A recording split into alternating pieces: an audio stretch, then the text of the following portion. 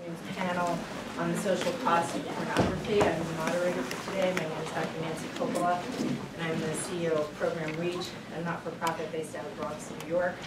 We work on youth development programs, and our main focus is to teach kids to avoid the risks associated with alcohol, tobacco, drugs, violence, and to avoid sexual activities. And one of the things that we do a little of with our youth is getting them to understand how media is not their friend. And the main reason that we teach them that media is not their friend is primarily because of everything that's going on with pornography. And there's a growing body of research clearly that suggests that the habitual use of pornography, especially internet pornography, can damage people of all ages and both sexes in a negative manner that impacts not only on their own lives, but their relationships, their productivity, their happiness, and their general ability to function in society. So these are among the social costs of pornography. And we know that pornography is nothing new. However, since the internet age, pornography has been consumed in greater quantities than ever before in human history, and its content continues to grow more graphic. I think the recent decision of Playboy to no longer have nude photos shows how much the internet has impacted pornography. So recent research does suggest that consumption of more hardcore and more violent pornography has negative effects on individuals and thus on society as a whole. In 2005, I had the opportunity to meet at an international conference a young man who had struggled with both a cocaine addiction and a pornography addiction.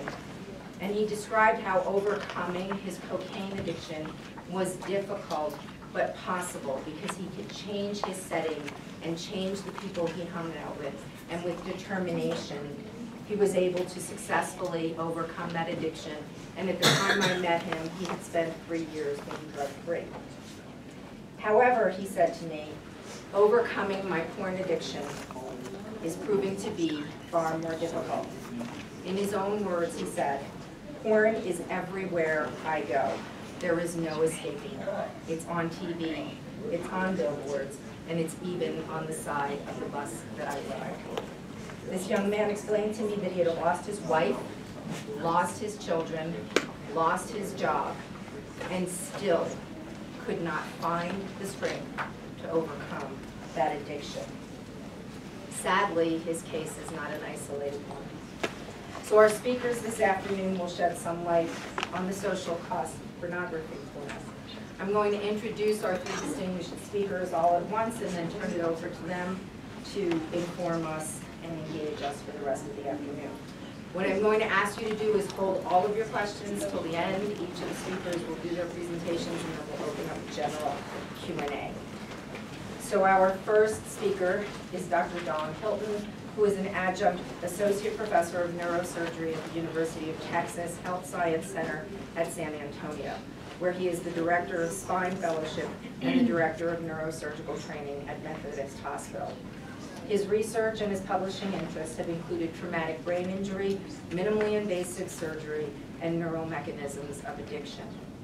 He has authored recent peer-reviewed journal articles on addiction, including papers published in the Journal of the Proceedings of National Academy of Sciences, Socioaffective Neuroscience and Psychology, Sexual Addiction and Compulsivity, and Surgical Neurology International, where he serves on their editorial board. He also serves on the board of directors of the Washington, D.C.-based National Center on Sexual Exploitation. Dr. Hilton spoke at the Society for the Advancement of Sexual Health in 2012 and was the keynote speaker of the International Institute for Trauma and Addiction Professionals Symposium in Phoenix, Arizona in 2014. He recently spoke in the Parliament building in Warsaw, Poland, in a hearing on the public health aspects of pornography, and in a similar forum in the U.S. Capitol building and a congressional briefing. I've been in some of those congressional briefings, so I applaud you for even putting your foot in that building. He and his wife, Jana, have 5 children and 5 grandchildren. Dr. Hilton will be speaking to us this afternoon about how pornography addicts and exploits. Our second speaker, Patrick Trueman, is the President and Chief Executive Officer of the National Center on Sexual Exploitation, formerly called Morality in Media, which is a national and non-for-profit organization established in 1962. Formerly, Mr. Trueman served as the Chief of the Child Exploitation and Obscenity Section, Criminal Division of the U.S. Department of Justice in Washington, D.C. These gentlemen like to be in hostile territory, I see. This is the office charged with the prosecution of both adult and child pornography crimes, as well as sexual exploitation of children. Since leaving the Department of Justice, Patrick has also served as legal consultant to the federal government's Rescue and Restore anti-trafficking campaign, training federal, state, and local law enforcement officials on human trafficking. Mr. Trueman has traveled throughout the world to speak and train on the issue of human trafficking and pornography, and to deliver papers on the effects of sexual exploitation and violence on culture and family. During his 39 years as a lawyer, he has litigated cases at all levels of the federal system, including in the United States Supreme Court. He has been an advisor to many municipalities on First Amendment law and has helped draft ordinances to end or curb the impact of strip clubs and other sexually exploitive businesses. Mr. Trueman will be speaking to us today on the public health crisis of pornography and how sexually exploitive culture trains boys to be predators and our girls to be victims. Our final speaker, and always last but not least, Brian Willoughby, PhD, is an assistant professor in the School of Family Life at Brigham Young University. Dr. Willoughby is an expert in the field of couple and marital relationships, sexuality, and young adult development. His research generally focuses on how adolescents, young adults, and adults move toward and form long-term committed relationships. His research has been widely cited in the media, appearing in such outlets as USA Today, MSNBC, Men's Health, The Washington Post, ABC News, NPR, and Prevention Magazine. Dr. Willoughby is also currently the executive director of the Relate Institute, a nonprofit organization with the specific task of developing research and outreach tools for romantic couples. Dr. Willoughby will be speaking with us about the relational costs of pornography, with a focus on how such costs may influence the younger generation, where pornography is becoming increasingly common. Please join me in welcoming our distinguished speakers.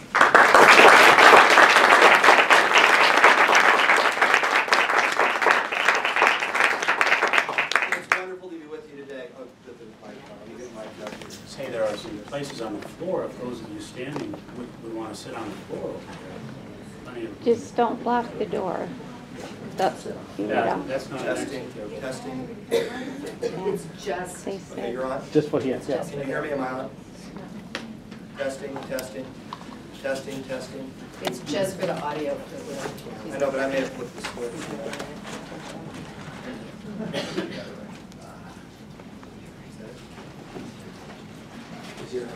Welcome. It's wonderful to have this opportunity to be with you today. And I think this is great. Pat and Brian are both friends. I've known both of them for some time, and just I'm really excited to be with them this afternoon. And we're just going to take about 25 minutes, which is not much time for any of them. Okay, it's a very brief moment. I really can't get into brain science on pornography much. I'm going to do a little bit. Feel free to take photographs of my slides. They're going to have references, and afterwards, if you have a thumb drive, I'll do a thumb drive. I always tell people I'll try to email them, but I'm really bad. It's hard for me to do it. So if you want a thumb drive, I'll be happy to give them to you. You ever had something happen in your life, and all of a sudden everything's different, but you didn't know it at the time? Or society has that happen too. You know, things are going along just fine, and all of a sudden an event happens. And we really don't get it when it happens. We think that life is going to be the same, but actually everything after that event is different. You remember the spindle-top gusher in 1900 in Beaumont, Texas. Everyone thought, well, that's black stuff. What's that all about? It's oil. But then Henry Ford shortly thereafter built a Model T in an assembly line, and the world changed, right? Little events back then, I don't think they really got how big it would change the world. And of course, then you have the telephones coming around. You have Thomas Edison inventing this thing called a light bulb, you know, where things turn on, no more candles and gas and all. And then this flight, short little flight just above the ground, And that's why we're here today. We've all caught flights and have flights to go home. The whole world changes with just pivotal moments. Man on the moon. In a garage, Bill Gates and some other guys invented this nerdy thing called a computer with Microsoft, and they got it working. What's all that about? And of course, then these computers started talking to each other. And in 1992, the internet came around. And it was actually in September of 1990, September 10th, that a group of journalists networked and said, wow, let's do a search engine for papers so we don't have to go through all these journals anymore. So they had the idea of doing a search site. This is the first Google that started. And of course, look where we are today with iPhones, with literally everything we need to know, whoever we need to talk to, carrying around in our pocket all the time. Fabulous technology that we can use. Unfortunately, also it's pocket porn for 14-year-olds, for 12-year-olds. Now, we didn't really realize then, in 1992, how the world was changing. It was just like the Spindletop Gusher, but we didn't know it yet. We had already culturally gone down the minute that happened in one way, and we didn't even get it. The anonymity, affordability, accessibility, the unlimited novelty, the video versus still photos. You know, Marilyn Monroe's centerfold in 1953 in the first edition of Playboy by Hugh Hefner. Long shot from anything that 12-year-old Johnny can pull up on his iPhone today. It's a supernormal stimulus. I'll talk about that briefly. And it is biologically addictive. And when you see press releases saying porn is not addictive, don't believe them. I'll touch briefly on why they say that today. So, and this is Huffington Post. They're not really trying to be anti-porn here. They're just stating, almost bragging that, hey, porn sites get more visitors each month than Netflix, Amazon, and Twitter combined.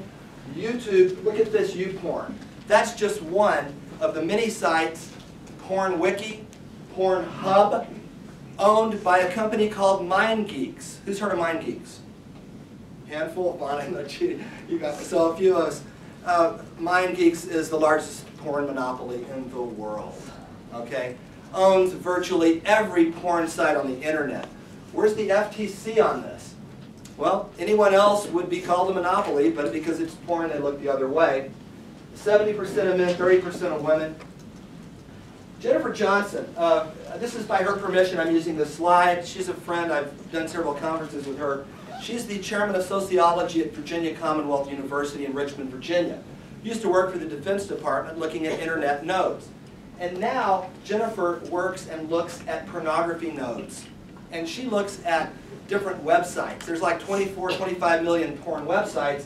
And so it's endless novelty. This is what it looks like to a consumer. All these nodes which contain multiple sites that link into the node. So it looks like millions of owners of porn sites are making millions of dollars. We'll come back to that slide at the end. But it is endless novelty. In fact, this researcher out of Montreal said, we started our research seeking men in their 20s who had never consumed pornography. We couldn't find any. Sadly, this is a true statement. So a few years ago, Clark Watson, he's a neurosurgeon who's also a professor of law at UT Law School, wrote an editorial for Surgical Neurology International, a peer-reviewed journal in my field of neurosurgery. In it, based on brain science and DNA structure and function in addiction, we predicted that porn would show, as drug addiction shows, both structural abnormalities and metabolic abnormalities in our paper. And immediately, some, I would call them almost pro-porn academics, at least softer on porn academics, attacked our findings and said, impossible. You'll never see any of these. We also, and I'll come back to that in a minute, but also in our paper, we called for a public health approach to pornography. We used cholera as an example to do a public health look at pornography. In other words, whether or not we have a religious view of pornography, fine.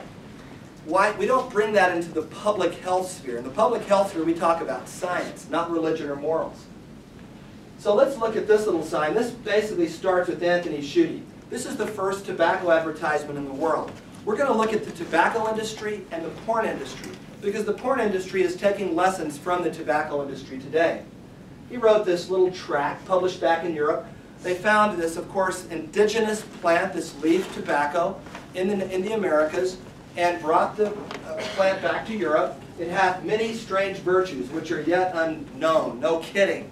Okay? And of course then, by 1619, when Jamestown's getting underway, they don't even have, it's becoming in such demand already in Europe that they need more workers. So a Dutch ship stops by with some African slaves. Hey, we'll take them. And slavery is fueled for that first century by tobacco. So exploitation of the people smoking it, they didn't even know they were killing them yet, and they're exploiting the slave workers to make it. And again, porn has taken a lesson from that book as well. And of course, this is the 50s. Doctors smoke more cigarettes than any other, more Camels than any other cigarette. Real advertisements. My profession, from the 50s. How about this guy, a throat surgeon? Give your throat a vacation? How about a permanent one? And you remember the Joe Camel, right? Notice, that's a teenage camel. So they were saying, are you guys advertising to kids? Oh, us tobacco? No, we wouldn't do that. Okay, we'll talk about that in a minute. We'll come back to it. So what we have now is the Clarence Little phenomenon in the porn industry. What do I mean by that? Briefly, Clarence Little, PhD researcher, Harvard educated, president of the University of Michigan, and basically a pro-tobacco scientist who said tobacco not only is not addictive, but it causes no harm. It's good for your lungs. No cancer. And he was president of the tobacco research industry, a group of doctors who supported tobacco all through the 50s, 60s, 70s, and even into the 70s. Clarence Little, cover of Time magazine, smoking his pipe, said tobacco is harmless. Okay, a doctor. Believe me, trust me, I'm a doctor. Many times you heard that one. Okay?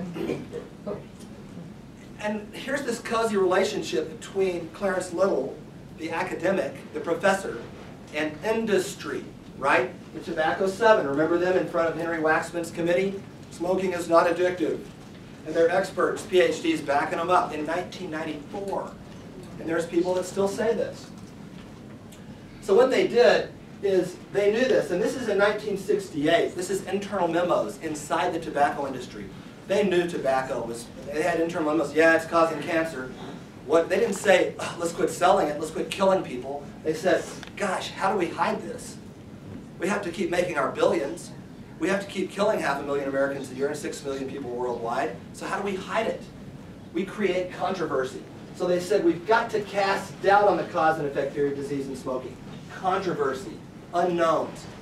And that was in 68, 3 years after everyone else agreed it causes cancer and put the warning labels on the cigarettes. So then targeting teens, okay? They said, we're not targeting teens. Internal memos from the 70s that said, yep, most people start smoking. This is the tobacco industry, internal memos. The 14 to 24 market, and they'll smoke for 25 years. Most of them start before the age of 18. We need to capture them now. They were saying it. They wanted the kids. Porn industry's doing the same thing. Nicole Prouse, for instance, we'll come back to her, was at UCLA, is not anymore, has started a private company dealing with more sexual excitement kind of things. It's a private company dealing with brain stimulation and sexuality. But this is basically from her paper, and this paper received wide press in the popular press. Hey, when a paper comes out and says porn's good for you, it's not addictive, it's party time, right? The press loves those papers. She said one possibility, she and her co-authors, is that those with higher sexual sensation seeking, in other words, they're born that way. They're not addicted. Addicted doesn't change you, you're just born that way. Use pornography at younger ages and broaden the content of their pornography when sexual partners are not available to them to engage in actual sexual risk behaviors. We need younger and younger people watching porn. Then they can just watch it and they won't have to do it. Sounds really good, right? Advertisers need to quit showing cars on TV. People will just watch the pretty cars. I mean, it's remarkable. So the Daily Beast, very pro-pornography. They love these porn studies that Nicole Prouse did. They did an EEG study where they said, wow, based on our EEG studies, it looks like it's not addiction. So they immediately, this is the study, Steele, Staley, Fong, and Prouse published this study in the journal Neuroscience and Psychology. And of course, a Daily Beast and many popular press outlets echoed this in the popular press. So I published this piece in the originating journal as a peer-reviewed rebuttal, showing the problems with this. And then we published later in Sexual Addiction and Compulsivity, these are both peer-reviewed journals, Bonnie Phillips, Raja Jula, and myself published this other piece looking more extensively at the earlier paper, that Empire's paper, the Emperor's New Groove paper. Do you think these made the Daily Beast? No, not at all. And so it's this Clarence Little effect. Krauss and Lay and others are essentially Clarence Little. So just to illustrate that, this is Melissa Hill and Howard Levine, former pornography producer, performer, radio talk show, pornography-based radio talk show in Los Angeles. Nicole Prowse, this is a Twitter where she's congratulating her on this. Basically, we're buds, business ABM. This is really good. And this is a link to an interview of Nicole Prowse on her show where she's talking about it. And notice that, for instance, she just did another study on basically how on the penis. And it's a 3D study, and she published it in a peer-reviewed journal. I'm not making this up. It's Nicole Prowse. She's also talking about her new company, Liberus, and promoting it. And this, of course, this show is promoting her. Look who's actually sponsoring the show, adultempire.com. Who are they? They're a porn website, porn company. Who are they a subsidiary of?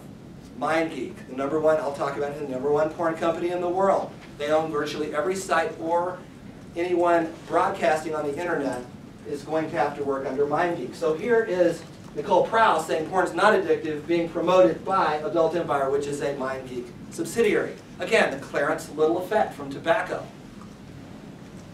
So then this one as well, this shows, this is a porn, Nicole Prowse to a porn producer. If you need problems, if you have problems with people attacking the pornography, let me know. Remember, she wrote this paper, Emperor's New Clothes. Melissa Hill, a genius story I heard at AVN, Adult Video News. It's the big porn industry meeting every year. So Nicole Prowse was at the AVN meeting, at the meeting with the big pornography industry meeting every year. Again, this Clarence Little cozy effect between porn academics and the industry. And then here, this is a porn producer saying, Nicole Prowse, I love it. You're our superhero, Nicole. Needless to say, those of us that write rebuttals to her journals are not her superheroes. Another, this was a paper that, actually a newspaper article, and when we talked, remember, about structural changes, we predicted we'll see structural changes in pornography. Some more academics that are a little softer on porn said, we have the best MRI scanners in the world at UCLA. I can promise you, if we scan a pornography user's brain, we won't see any structural differences. 2010, and of course I'm going to talk about this later, 2014, Simon, Kuhn, and Gallinger out of the Max Planck Institute in Germany just last year, published in the journal JAMA Psychiatry, Journal of the American Medical Association Psychiatry, found structural changes in the human brain with pornography. We'll talk about that more in a minute. MindGeek, I talked about them earlier. It's basically the monopoly, the porn monopoly of the world. And like the site that is promoting Nicole Prowse, they're all under MindGeek. So these porn professionals will be promoted by MindGeek. Remember this? How billions of options? That's not what it looks like from the owner's side. From MindGeek's side, this is what Jennifer Johnson found. That's MindGeek. These are the billions of people on the outside looking in. So basically, those individual users think they're getting that arrayed field of millions of sites, but it's actually all consolidated under increasingly tight links with MindGeeks controlling the center. Very interesting. Goes back to R.J. Reynolds and Morris with tobacco, doesn't it? Those tobacco companies. So addiction represents a pathological but powerful form of learning and memory. Where am I at? 16 minutes. 16. So I've got about 10. 9.5 minutes. 9 minutes, okay. So addiction represents a pathological but powerful form of learning and memory. When I say learning and memory, I mean how does it change your brain? We know that it does. Now, I became interested in the brain side. I developed a close friendship with this man, Derek Denton. A wonderful man. He's been on the Nobel Prize Committee. He's just a remarkable scientist in Australia, and he and I became friends. I had been invited to speak in Australia. While there, I had the idea of looking at, basically they study what makes our brains crave things that we need. And one of the most basic cravings is salt. So they have a sheep model, And they were looking at what makes these sheep, if you deplete them of salt, their brain absolutely craves it. So what happens in the brain to cause that brain itch to crave salt?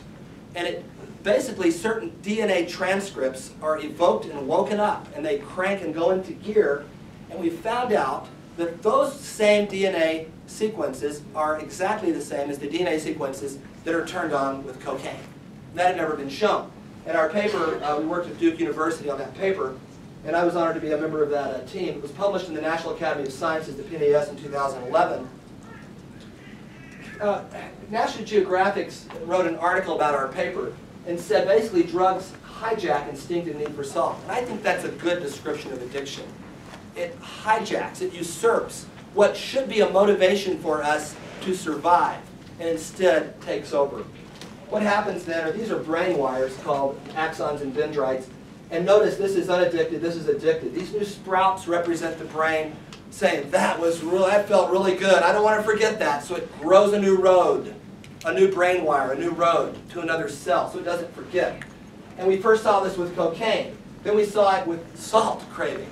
And then, yes, we saw it with pictures et al. With sex. Animal model, looks neuroplasticity, brain change with a powerful reward like sex, just like cocaine.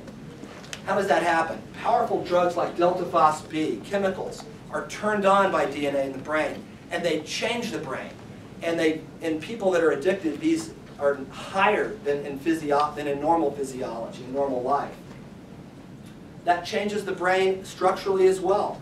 And in fact, 20 years ago, we found that violin players, the earlier they start to play, the part of the brain that controls the string hand gets bigger. The more they play, the bigger it gets. The brain, as Zatori said, who did a violin study, the brain is the source of behavior, but in turn is modified by the behaviors it produces. Learning sculpts brain structure. And so this was a violin study. Ebert, Schwenkrist, a violin study. And Durkowski, they took medical students and scanned them before and after 3 months of studying. The brain got bigger. What happens with addiction? Every study, cocaine or even natural addictions like obesity and sexuality have shown shrinkage in the reward area and changes in the frontal lobes. And the study that I just alluded to earlier, Kuhn's study in JAMA Psychiatry, showed the same thing. So here's that Kuhn study. We're going back to it. Brain atrophy in the striatum, which is that nucleus accumbens area. It's the area of the brain where the accumbens is. And it's basically a reward center. Dopamine is a powerful brain reward, and it's very important and wanted. It decreases frontal connectivity. This thinking judgment part of the brain is impaired. And the more hours per week viewed, the more the changes in the brain, the more structural changes. And then we also predicted metabolic changes. Cambridge University, last year, published in PLOS ONE, looking at metabolic studies. So we talked about structural. What's metabolic? You show a person with cocaine, a line of cocaine, and the reward center of their brain lights up like a Christmas tree. Normal person means nothing. So this is the brain of an unaddicted person, brain of cocaine. Well, cocaine looks like this. This is porn. It looks just like cocaine. This is the Voon study. And basically, she found that, and this is the second study she did on it, that these studies together provide support for an incentive motivation theory of addiction. So they're talking about addiction and brain change. Nicholas Tinbergen, he found that if you paint bird eggs, he received the Nobel Prize for describing this, that if you paint bird eggs, plaster eggs, and the bird tries to, that the birds will normally try to nest the plaster eggs, and they will prefer plaster eggs in preference to their eggs if the plaster eggs are bigger and brighter. And he called that a supernormal stimulus. Then he took butterfly wings, and he found out that male butterflies, when they're confronted with plastic false female butterfly wings, they ignore real females and try to mount and mate the paper cardboard fake female butterfly wings. And that's called a supernormal stimulus. And pornography is that. I published this paper in the same journal that Nicole Prowse published her paper as well, talking about that. 3D optics, computer ectoskeletons. These are bragging. These are businesses saying, we're not going to need women anymore. We're going to have haptic technology, and people can just have sex with computers. In fact, virtual reality porn will make 2D porn completely obsolete. So supernormal satisfaction. So you have how many? 3.5. So they've got 3.5 for me here. So in Japan, the pressing need to find a partner has been alleviated by the ubiquity of porn, sex toys, virtual sex on bedroom computers. So it's really having an effect. Naomi Wolf, the feminist, said the same thing. She said, she's described the supernormal stimulus. For the first time in human history, the image's power and allure supplanted that of real naked women. Today, real naked women are just bad porn. Mirror systems. So mirror systems are where our brain projects into what we're seeing, and we become emotionally what we're watching. And porn evokes that. It puts the person in the movie. Bill Margold said, "I want to show violence against women," and I edited his words here. Violent ejaculation to the face, which is almost all porn movies end with this today. We try to inundate the world with orgasms in the face. So his motivation, his mirror systems, when a 14-year-old Johnny watches it, Bill is his emotional teacher. And yes, it is increasing rape. If you want to talk more about this data, they say porn makes rape go down. It doesn't. Corey Young's Iowa Law Review, if you want to get a picture of this title, I'll give you the reference later, it doesn't. Lexington Steele. I find myself not unlike the slaves of 400 years ago. I trade my own flesh for monetary compensation and sell the flesh of others for the same. Steve Hirsch owns Vivid, $100 million a year making Vivid porn films. You want your daughter to be in Vivid, Steve? No, he said, I think I would send her to medical school instead. Just like William Webb, former CEO for Philip Morris Tobacco. You want your son to smoke? No, I don't want my sons to smoke. I don't think it's healthy for them. They want your daughters and they want your sons so they can fly in their private jets. Now they're 19, they're hookers, they don't care. This is Jim Powers' Pornography. They're a throwaway commodity in a throwaway world. Alan Payton, it's exploitation. Such development has only one true name.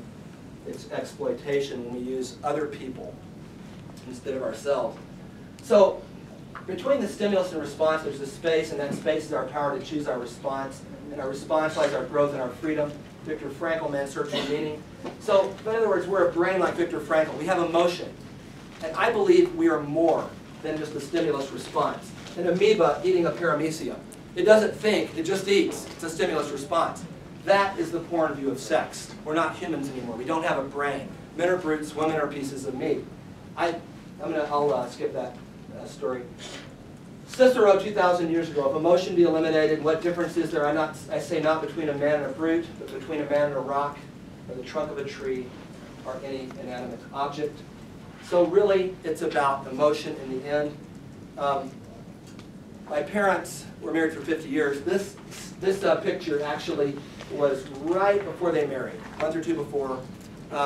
You know, Dad would go on to med school. Mom worked to support him in med school. Then he supported her for years. And I really believe that rather than the amoeba view, the porn view of sex, I believe it's more about human emotion, about human love. I believe that we are better than that. I believe we can do better than that. Thank you.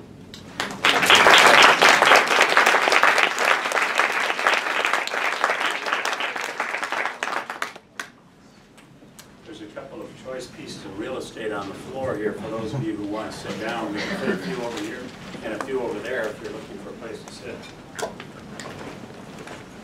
My name is Pat Trueman. You may have heard the introduction, and when I heard it, it reminded me of an introduction I got when I was with the Justice Department. One day after work, I was asked to speak to a big Catholic audience of women in Baltimore. And so Baltimore's a little way from Washington, D.C. I decided, well, I'd go ahead and do that. And you got that going? And so I went up after work, and the lady who was going to introduce me was going through my bio of all the cases. She wanted to make sure she got the names right and everything. And I said to her, look, I've got small children at home, need to get home and put them to bed, do their homework, etc. So just make this introduction as brief as possible. So when she introduced me, she said, our speaker tonight is from the United States Department of Justice, Patrick Trueman. No man in America is more familiar with pornography than Mr.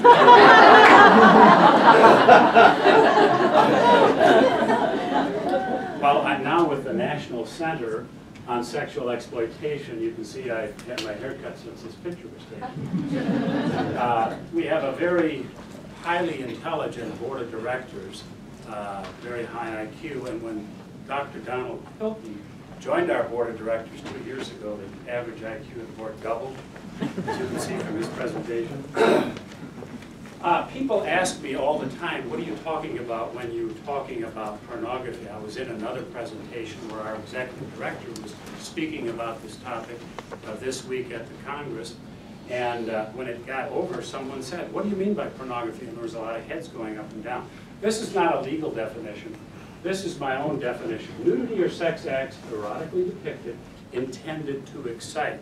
So when I use the word pornography, that's what I'm talking about.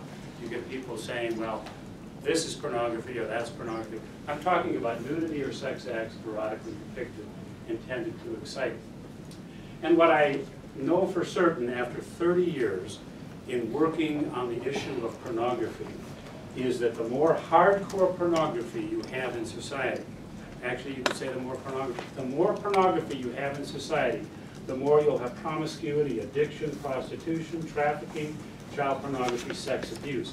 This is what we call the porn triangle. If you reduce this base, which is hardcore pornography, everything else is reduced right on up the line. And when I was first with the Department of Justice, one of the things I did, there were all these people from around the country writing us, urging us on to prosecute these big pornographers in the country, and I read a lot of those 100,000 letters that were sent to us. So many people wrote to us how they lost their son to pornography, how they lost their husband to pornography. Husbands wrote to us from jail saying that they had molested their own daughter, and it all started with Playboy magazine, and it's this continuation, this need for harder and more deviant material, the addiction that goes on. They demand more material, and as the porn triangle indicates, they move on up and act up. I won't go through all the harms that are included. We'll talk about some as I go along here. But I want to highlight this one. It increases the demand for child pornography. You don't hear that very often. When I left the Justice Department 20 years ago, child pornography was virtually wiped out in America. And the internet started to be popularized right after that. Now, what happened in the internet? Did we suddenly empower pedophiles and they're all of a sudden looking for child pornography? Not at all. So much of the child pornography that you find that people are looking for online are looked for by men, women, and even children who begin by looking at adult pornography. But the brain, as Dr. Hilton points out, always wants something new, something harder, something more deviant. And if we were to draw a graph of what the child pornography problem in America looks like, 20 years ago it was this base, and now it's spiked up just like this. Adult pornography is responsible for much of it. We like to use this spider web talking about the connection of sexually exploitive behaviors. Here's porn right here, here's prostitution. What do you think the percentage of men who visit prostituted women, what do you think the percentage is of them looking at pornography? Would you need a study to say it's 100%? But those who don't look at pornography, who make sure that they don't let that into their brains, what percentage of them do you think are walking off to prostitutes? Very little. It's the same with sex trafficking. There's no such thing as prostitution without sex trafficking. Don't think of that as two different things. Every strip club in America has prostitution, and every strip club in America, one way or another, you'll find has sexual trafficking. Child sex abuse, child porn, it's all interrelated. Dr. Hilton talked about the public health crisis of pornography, and we like to use this language because it isn't just this moral problem that a family down the street has. No, it's far beyond that. Everybody in this family, in this room, has someone in their family, or maybe yourself or someone. It's all such a great problem today that it's now a public health crisis. There's a couple studies that indicate that first exposure to pornography is about 11, 12 years of age. Oftentimes it's much worse than that. We had a woman call us here 2 years ago in the summer to say, my 6-year-old daughter looks for pornography or sexual images every place she is, every chance she gets. She was shown pornography in daycare by someone. What kind of a country have we built where 6-year-olds are demanding to see pornography? Kids are getting a daily dose of pornography. These are some of the statistics that are out there. By the time these kids are adults, virtually all of them have seen pornography. Now, I hope that many of them don't, they just look at it once and move away, but that in fact isn't what we know about kids. That is such a stimulus to the brain, it creates such a desire. They want to move on beyond that and look again and again and again. And it is now so very available that they'll do that. I have 18 and a half. Where do kids get pornography? This is so important to understand. National Center for Missing and Exploited Children says 79% of the kids get it at home. Now, think about that. I asked the president of a major filtering company here in Utah a couple of years ago, what percentages of the homes in America are properly protected from pornography, getting pornography by filtering, etc. And he said about 5%. About 5%. And you can do this little test I'm going to give you. It's a one-question test. How many internet-connected devices, Mom and Dad, do you have in your home? And if you return husband and wife to each other and ask that question, you'd get a different answer. You probably couldn't add them up, but you think your home is protected. And then what about that laptop that your husband no longer uses? He wanted a faster, bigger laptop. The old one's in the basement, the one that gets internet. And the kids know that, and they're getting internet pornography there. What about Mom's cell phone? Oh, I keep it with me all the time. Yeah, but you take a nap once in a while. You go to the store, you forget it once in a while, and those kids know how to get pornography on that phone. 79% right at home. What do kids do when they look at pornography? They want to copy it. They want to do what they're seeing in pornography. And the worst thing is kids today are becoming pornographers. What is sexting? That's when you're taking pictures of yourself or your friends, or trading pictures of your classmates, or getting pictures off the internet and sending it to others. But this is what it is for high school kids, and it's a popular pastime for high school kids. It's children producing and distributing child pornography. This is a problem in schools around the country. This is a problem legislatures all around the country are dealing with. Children are taking pictures. They might be 17 years old or 15 years old, taking pictures of their classmates same age. That is child pornography. First offense on the federal level will get you a minimum of 5 years in jail. What do you do about Johnny, who's 15 years old, and he has a collection of a third of the girls in his class, and this happens? And why do kids do it? This is a survey here, these questions. It was a multiple issue survey in one girls magazine asking kids why they get involved, asking the girls, why do you get involved in sexting? Do you do it to get attention? 80% said yes. What's wrong with the kids that are growing up today that 80% of them think that the giving of their most personal self will get them attention? 2/3 hope to be cool. 56% or 9% want to be like the popular girl. 54% want to find a boyfriend. There's apps and whatnot that they're using today. Pornography equals violence. Dr. Anna Burgess and her team studied the most popular 50 porn films in America a couple years ago, and they found that 88.2% of the images of the scenes, 88% of the scenes contain images of violence. And it's violence against women.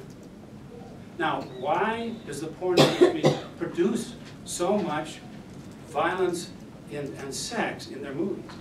Well, they'll tell you it's not them. They don't do it because they think this is a good idea. This is what people are demanding. I mean, when a man goes on the computer or a woman goes on the computer and looks at topless women or whatever for a while, they want something different right away. And they keep escalating to the point where our culture is demanding sex and violence. So that in the most popular films, that's what they're given. 80% of the scenes depicts violence against women.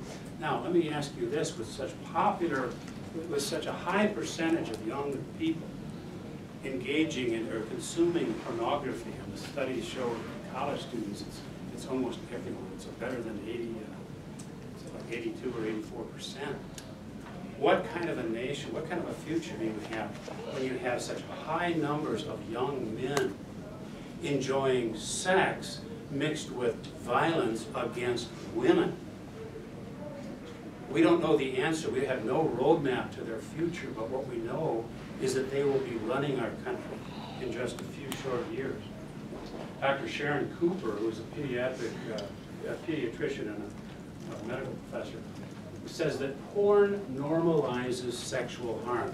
This is true for adults, and the studies all show how your mind changes in terms of what you believe, but it's especially true for children. I don't mean to take the role of a neurosurgeon here, but prefrontal cortex is the part of the brain that is apparently, according to Dr. Cooper, so impacted. And she says that prefrontal cortex has to develop well, and it doesn't develop fully until they're in their early 20s, I understand. But that's the home of good judgment, common sense, impulse control, and emotion. We have people calling us all the time who don't know what happened to my son. A woman came up to me at a conference. My 11-year-old son was given a laptop, not a laptop, but iPad by the school. And all the kids have it. And at 11, she said he changed immediately. His judgment, his activities, etc., all changed. How much time? 12 and a half. Oh, heavens. Here's something that our society hardly even considers. The fact that this issue of children as sexual offenders. There's a British study showing that at least in 1 year, they've discovered 4,500 children who are sexual offenders, some as young as 5 years of age. Now that's a country of 62 million. We're a country of 300 million. Do you think things are different there than here? This is a greatly underreported crime. Are you going to report your 12-year-old boy for molesting your 7-year-old daughter? No, but it is a crime in our society. Of the ones that they studied, they could find 4,500. We hear about this all the time. Parents write us, law enforcement officers talk to us about it. What is happening to our young people? What is the effect on boys? Boys gain from pornography a sense of sexual entitlement. Sexual entitlement. They're looking at all these images. They see the girls smiling in pornography. They must enjoy it. This is how they learn to interact with the girls. And the peer pressure on girls to look at pornography is very great. Much of that comes from the boys and what they require because they have a sense of sexual entitlement. We used to always say when I was at the Justice Department that females are not interested in pornography. The interest of women or girls in pornography is has a 20-year history. 20 years ago, they weren't interested. Women are just built differently than men. They're not as you know. But boys are demanding sex, and the peer pressure is very great, and girls are getting involved in it. Dr. Marianne Layden, who's also on our board of directors, says that what pornography does is develop permission-giving beliefs in the consumers. They think they have permission to do what they saw on that screen. Dr. Layden is currently in the midst of research at a major northeastern university, one you've heard about, the powerhouse school. And I'm not allowed to put the name out yet until she releases her study. But one of the survey questions of the boys on campus, this is 19 to 22 years of age, is have you ever been to a prostitute? Or do you intend to go? 25% of the boys said yes. Why is that? Porn breaks down the inhibition of an individual. Prostitution is a taboo, still is a taboo in society. Breaking that, I mean, if you knew your next door neighbor was engaged with prostitution, that would be a big thing. But for college kids, prostitution is nothing. And I've been involved in child pornography investigation in New York City, 2 a.m., the meat market district, the old meat market district, where the pimps bring out the child prostitutes, and they're not prepubescent. You know, they're 15, 16, 17-year-old kids. And we saw it was lined up, kids in cars, waiting to have sex with these prostituted girls. Where did these kids come from? Colleges nearby. Porn breaks down their inhibition. I love this little graphic here. Actor Tony Danza. If you've been watching pornography since you were 11 years old, do I really want you marrying my daughter? You know, there was an article in Psychology Today a few years ago, and I've seen it elsewhere, about something they call porn-induced sexual dysfunction. It's the Viagra problem that they've talked about for kids in their mid-20s, at the age they should be marrying. But their sexual template has been developed with a massive consumption of pornography, followed by masturbation. And by the time they're in their mid-20s, they can't think about getting married. That's not what's exciting to them. And if they were to get married, it wouldn't end well. Well, it's not just pornography, according to that definition I provided earlier. Hollywood plays a big role in all of this as well. What is Hollywood to kids today? Often it's their parent, their teacher, and their God. Hollywood is in the lives of your kids day in, day out, 24/7. I've had parents tell me, I don't know what happened to my daughter, engaged in all that terrible sexual activity. I gave her the sex talk when she was young. Yeah, you gave her the sex talk one time, and Hollywood gave her that sex talk multiple times a day and on multiple media. If she got it on the television that you provided your daughter, on the laptop, on the music, etc., etc. Television reaches children at a younger age and for more time than any other socializing institution except what? Except for the family. And what's happened to the American family? It is breaking up. And that's beyond dispute. I won't go into it because I know I'm finally probably running close to time. 7. Well, there are many other influences on children. They walk into the supermarket with you.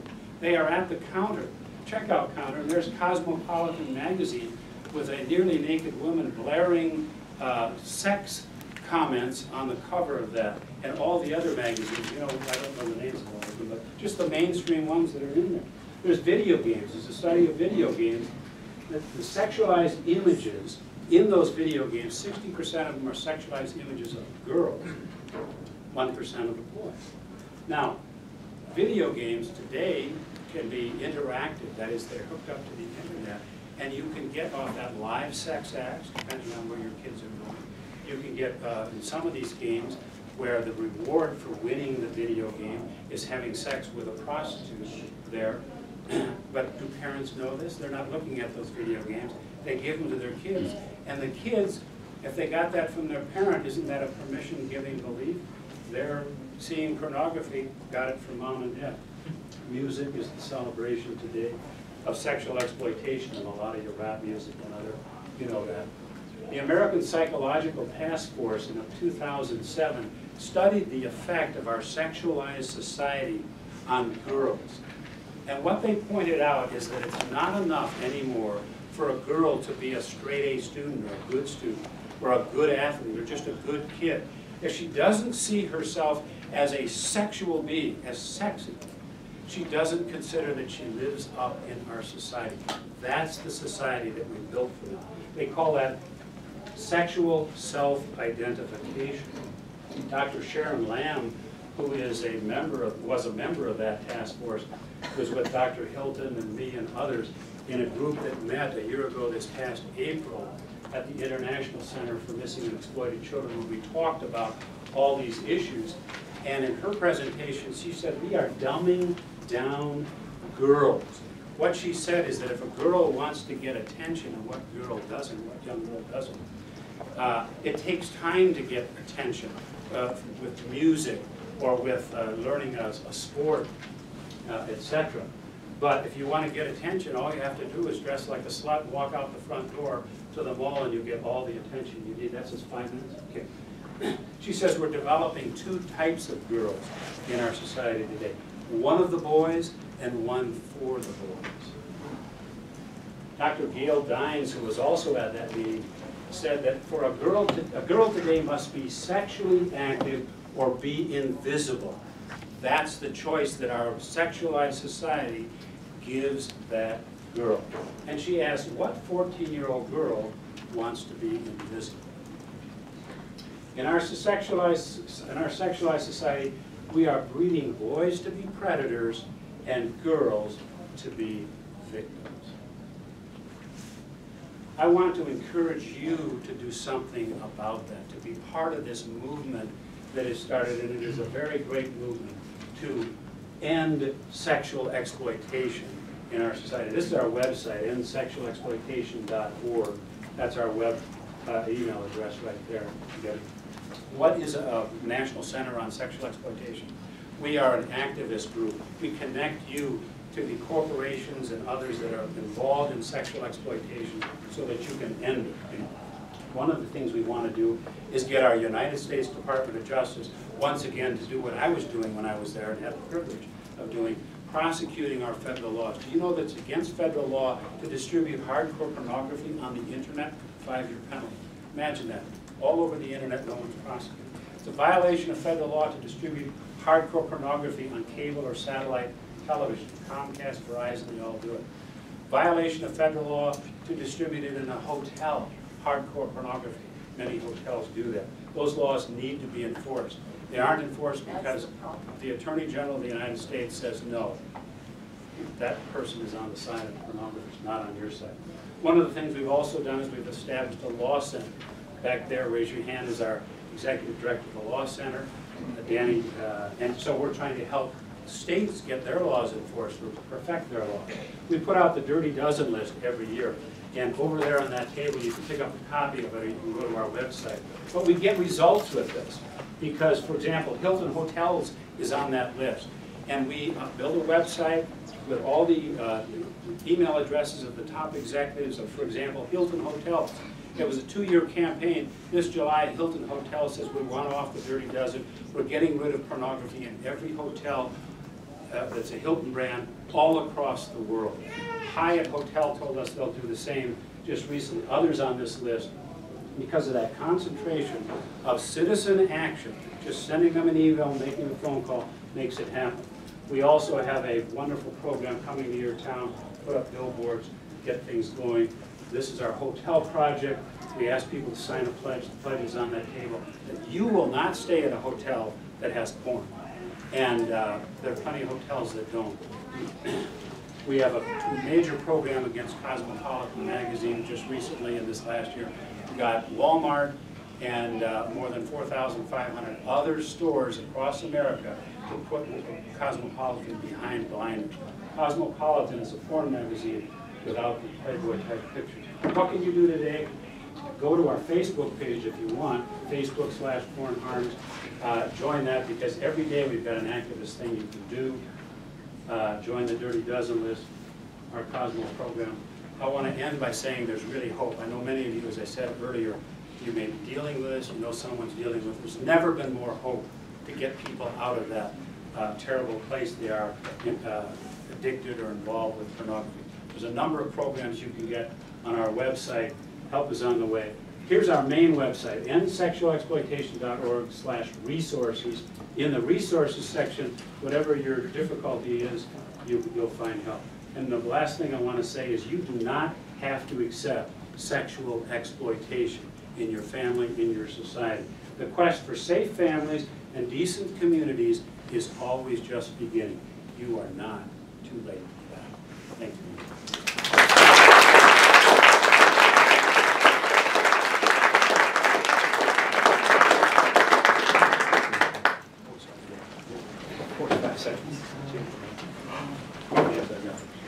There's a seat right up front.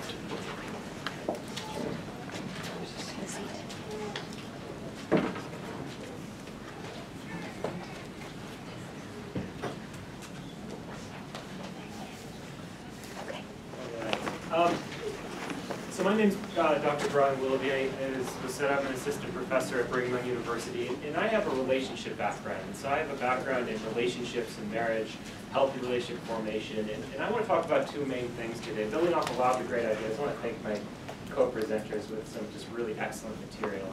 I'm going to focus a little bit on our youth specifically, talking particularly about teenagers and young adults. And then I also want to focus on the relational cost of pornography. And I'm going to talk a little bit about what that is and share some data with you about several projects and data collection projects that I'm involved with to give you some actual numbers about what some of those costs might be.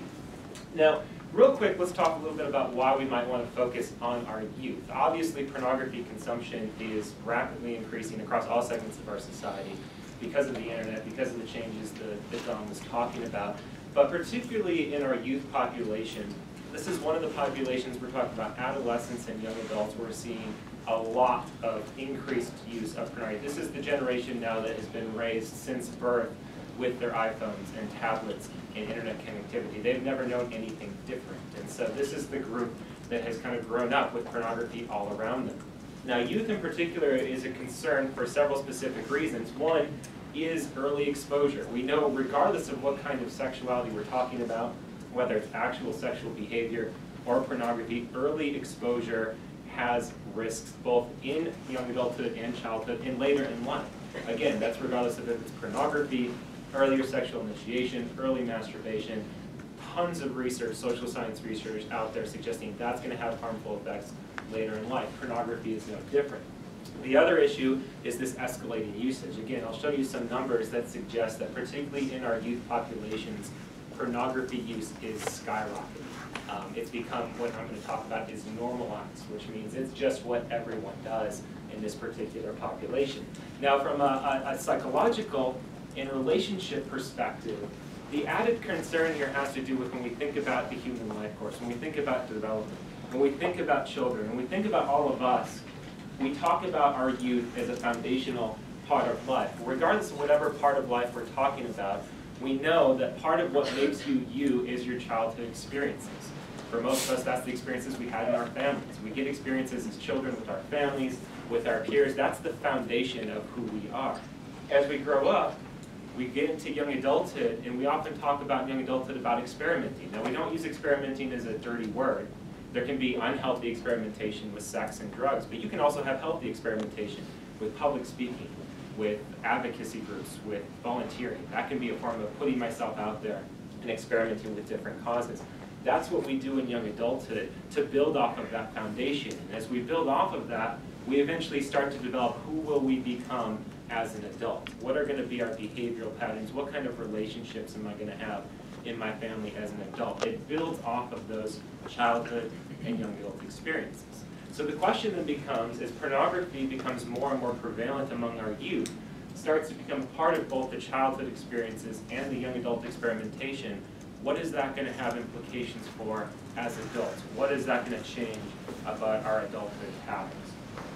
Let me give you just a brief sense of what this is looking like with our youth. And I'm going to focus in on 18-year-olds and some data I collected from about 300 just 18-year-olds. And 18 is a great age to look at because it's right in that apex of kind of youth. It's right at the end of adolescence, right at the beginning of young adulthood, when many of these youth are graduating high school, going on to college, going on to start maybe their careers. What does pornography look like at that particular time? Now, this is going to be some data specifically looking at just pornography use in the last year. So not ever using it, but have you been using pornography in the last year, broken down by gender. First for men, that green bar is the never. The yellow one, gold one, is monthly use. And the red-orange one is weekly use. And you can see there is still a segment of men at 18 that are not using pornography, but it's not the biggest group. By far the biggest group, not by far, but if you put the monthly and weekly group together, it is much larger than the never group. For women, we still see a very big gender difference here, and I want you to start to think about what this would mean as these people try to get married, in 5 or 10 years. But most women at 18 are not reporting regular use in the last year.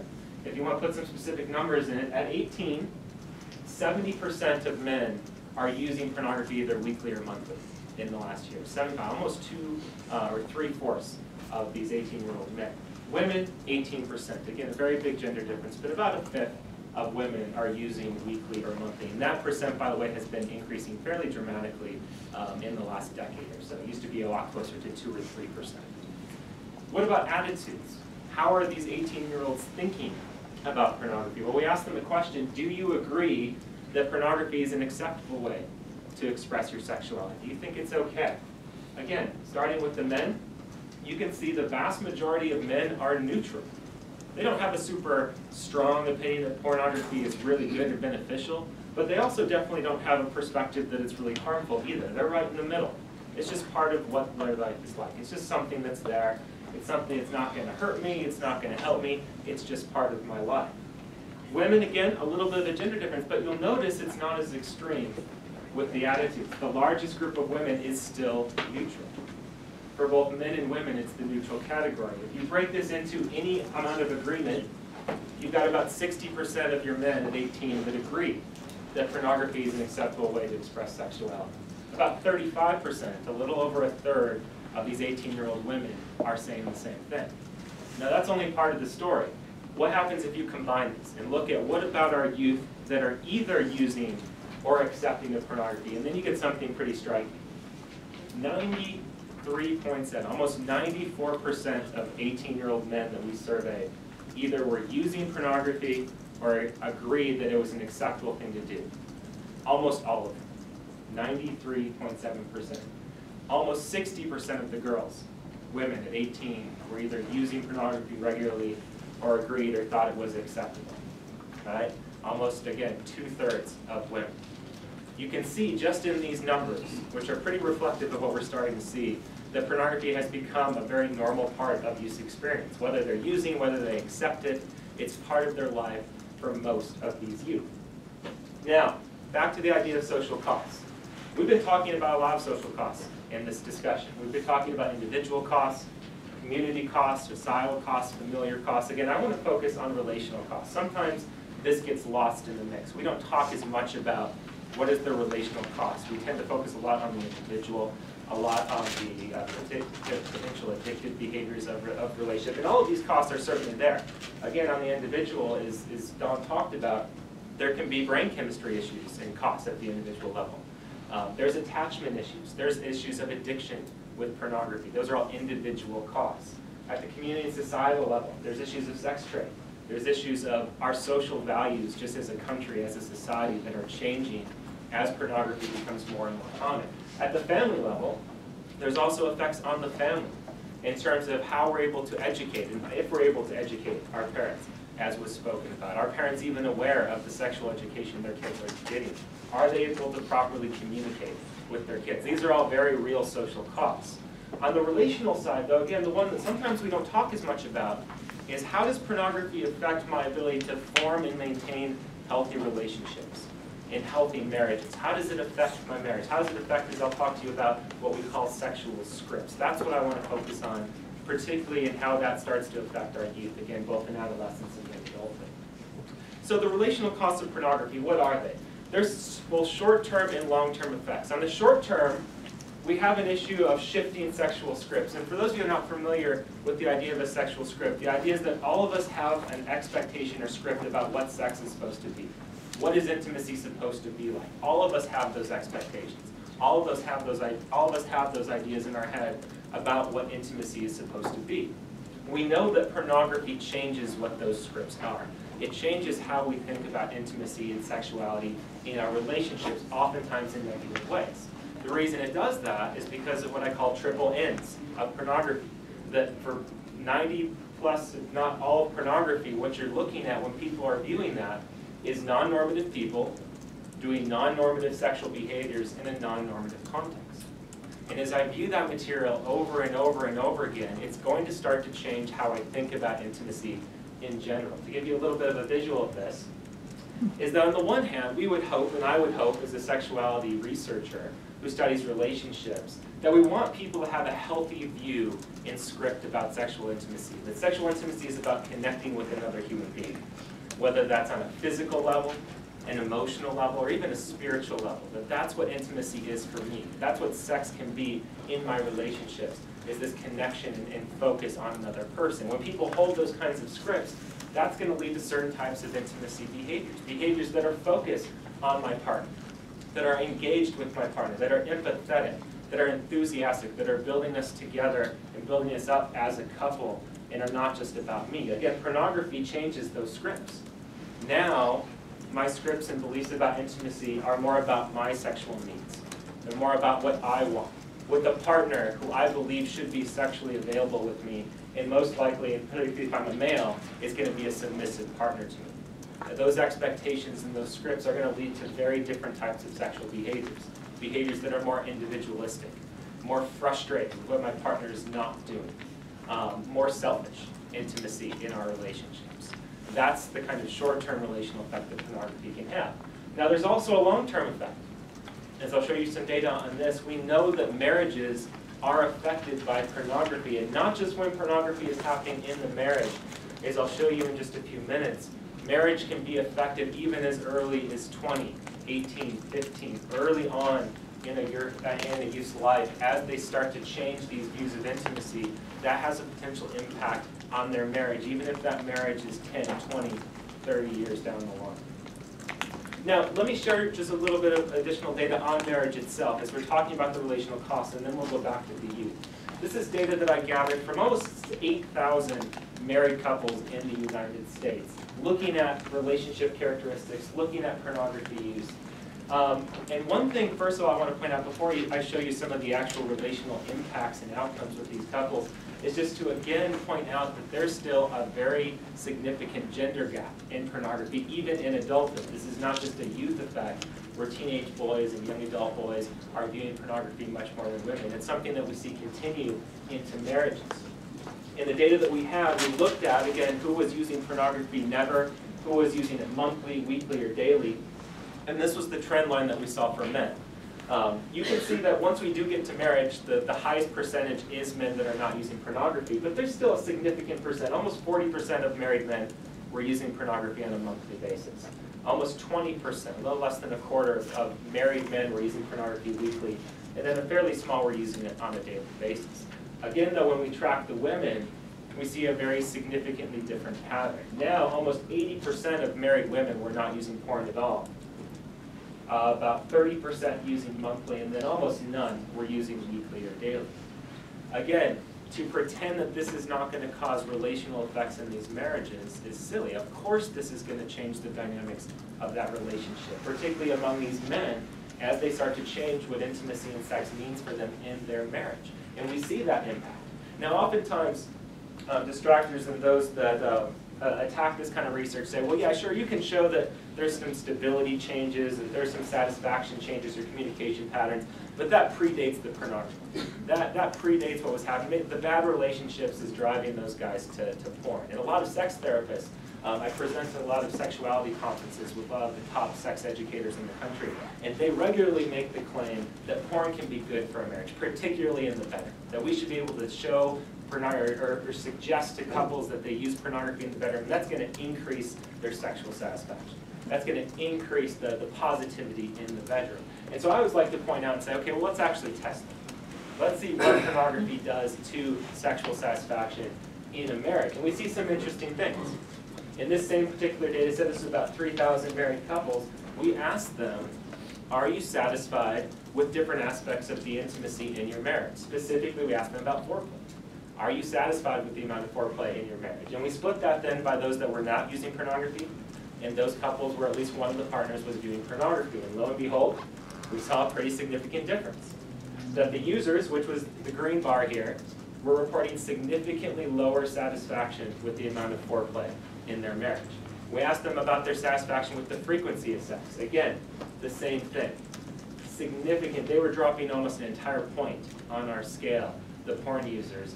Significantly lower satisfaction in their marriages with the frequency of sex. And again, this makes sense to us. What am I seeing in pornography? I'm seeing an available partner that's willing to have sex anytime that I want. I'm seeing all these different behaviors that now I want to, and it doesn't matter if my partner wants to or not. That's going to start to affect my satisfaction. That's going to start to affect my marriage. And we know as the satisfaction with intimacy goes down, that will start to have an effect on the communication, conflict, and stability of that particular marriage. Now, that's still the short-term effect though. That's still what's happening in that actual marriage. Let's go back to kids. Let's go back to adolescence and young adulthood and talk about what is the relational effect for them. Again, in a culture, as I showed you, that is regularly viewing pornography, particularly for the boys and men, and regularly accepting that this is not doing any harm. This is not a bad thing. This is fine. This is what everyone is doing. How is that affecting their relationship? What is the relational cost for those youth? Again, we have to go back to the developmental model of the life course, that these youth, whether they're their teenage years or young adulthood, are in a very foundational, very important part of their life. And one of the things that's developing during this time is their relationship development. They're going through a very important part and phase of their life where they're learning how to be in relationships. you want to think about this in terms of the life course of a family, many of these youth are moving from their family of origin with their parents and siblings towards their family of procreation. And they're in this kind of in-between time. When I'm leaving my family and I'm starting to date, and I'm hopefully, and still for most people, regardless of their background and religion, most people are still going to get married in this country towards that family of procreation. How is pornography affecting that particular process? Again, back to the foundational idea. All of us started to learn about relationships in our family. We looked at our parents, we looked at our peers. I'm doing a study right now. We're finding one of the biggest influences on young adults is their friends' parents. And they listen to their friends talk about their parents, and that affected how they thought about relationships. So we get these experiences in our family that form the foundation of everything we're going to do relationally in our life. Then we become teenagers, and we start to explore intimacy with another person. This is the high school, middle school romance. We start to hold hands. Maybe we have our first kiss. We start to explore with intimacy, and those experiences are powerful. We then get to young adulthood, and we start to now experiment with commitment. I start to have maybe my first long-term committed relationship. I maybe start to have my first significant breakup. What is that like for me? Again, I'm starting to develop and form this foundation that for most of us still, again, is going to end then with some sort of long-term commitment. For most of us, that's still marriage. And that marital relationship is built on the top of all of these other foundations. What happened in my family, what happened as a teenager, what happened as a young adult. My marriage is based on all of these things that came before. Now, it's very difficult to track this entire process for one person. It's a lot of money. It's a very significant, long study. One thing we know, though, that helps us understand this process, particularly as we look from building from a family relationship to an eventual marriage, is marital beliefs, how people think about marriage. And we know that how people think about marriage is one of the driving forces that puts people through certain trajectories. When we want to know who's going to marry and who's not, what kind of marriages are they going to have, we can actually start to look at how they think about marriage as a young adult and teenager, and that actually tells us a lot about where they're going to end up later in life. And it's those marital beliefs that are very much being formed through this process. These experiences that we're getting through our childhood and through our youth are changing how we think about marriage. Again, then, how does pornography affect this process? How does pornography then potentially impact how our youth are thinking about marriage? Something that was mentioned before. Do we actually see evidence that pornography users in youth are not just struggling with the brain chemistry changes, issues with addiction, etc., issues with changing scripts? Are they actually changing how they think about long-term marriages and commitment? Let's look at that. First up, and this is from another study that I did of young adults, 20 to 25, who are unmarried, and we looked at their sexual behaviors, and we looked at how they thought about marriage, and again, we looked at did we see differences between these young adults who are using pornography and those that were not, those that were still abstaining in some way from pornography. And one of the questions we asked them is, do you even want to be married now? 20 to 25, a little bit earlier than the national average. That national average of marriage is about 27, 28. But do you want to get married now? Again, separating by gender, because we still see those big gender differences, and then looking at the porn users and the non-porn users. For the men, you can see that as we look at the non-porn users to the porn users, there is a significant jump in that blue line, which is the ones that disagree. I don't want to get married. Among the porn users, that's a significantly higher percent that are saying, no, I don't want to get married now. Among the women, we see the same jump. Not quite as drastic as the men, but the percentage still increases among the pornography users for female. Significantly more of these men and women that are using pornography are actually saying, I don't want to be married now. So now you have some data for that. This is actually the smallest effect that we saw in our study, was this particular question. When we asked them about this question, when do you expect to get married? So we asked them, okay, so you're not married, you're in your early 20s, when do you expect to get married? Here is your non-porn men and women.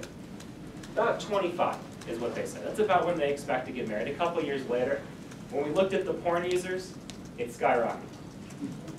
The men jumped almost 3 years in their expected age of marriage. The women, again, not quite as much. They jumped about 1.5 years. A significant change in where they were putting marriage in their life. Then we asked them, do you agree that there's more advantages to being single than being married? Do you think it's better to be a single person than a married person? Again, the non-porn users didn't really agree with that very much. When we looked at our porn users, skyrocketed. Again, for men and for women. The men, porn users, almost 50% of them then were agreeing that it's more advantageous to be single than to be married. Across everything we saw, we started to see significant shifts in how these youth were thinking about marriage based on their pornography history. So what does this mean? It means that we're seeing evidence now that among our youth, pornography use is significantly tied to a desire to delay marriage and a devaluing of marriage generally. What does that mean? Well, it means a lot, both short-term and long-term again. I've done several studies that have shown that when youth start to delay marriage, when they start to think negatively about marriage, it starts to affect them adversely in young adulthood. They have elevated risk-taking. They start binge drinking more. They start to use drugs more. They think, I don't have to settle down for several years. I can live it up now as a youth. It starts to change their sexual patterns. Hooking up goes up. Casual sexual activity goes up when these youth start to devalue marriage. There's long-term effects for this too. In a study that I did in 2012, I showed that I could actually predict when people got married in their 20s based on what they told me about marriage when they were 18 in high school. As we see in these graphs, as pornography users start to want to delay marriage and devalue marriage, it potentially is going to change their long-term trajectories towards those relationships. Now, one caution I do want to make about this research. It's hard to predict what people are going to do 10, 20, 30 years down the road. Marital beliefs are extremely complex and multifaceted, and porn is probably just one small piece of what puts people on probable trajectories either towards or away from marriage. However, as we think about the social costs of pornography, and as we think about the relational costs of pornography, there is growing evidence that suggests that one of the potentially most devastating social costs of pornography is what we're going to see not today, but in 20 years from now. Is this generation that's grown up using and accepting of pornography has now fundamentally changed how they think about relationships and families, fundamentally changed how they think about marriage. And again, we don't know what the long-term effect of that's going to be, but there's evidence that that could drastically change what families and marriage look like.